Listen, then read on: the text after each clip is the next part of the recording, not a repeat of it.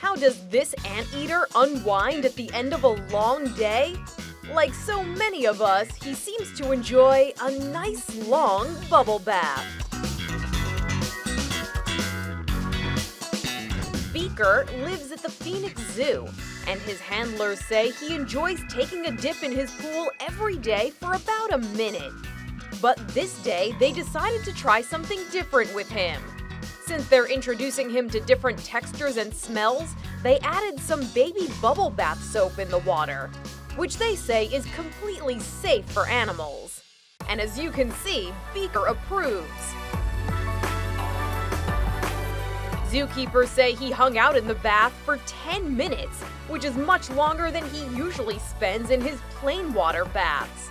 He even worked the soap into his fur. It seemed to be an enjoyable way for him to cool down at the end of a hot day and come out smelling fresh. And since he liked the bubbles so much, maybe the staff will come up with other fun things for him to bathe in.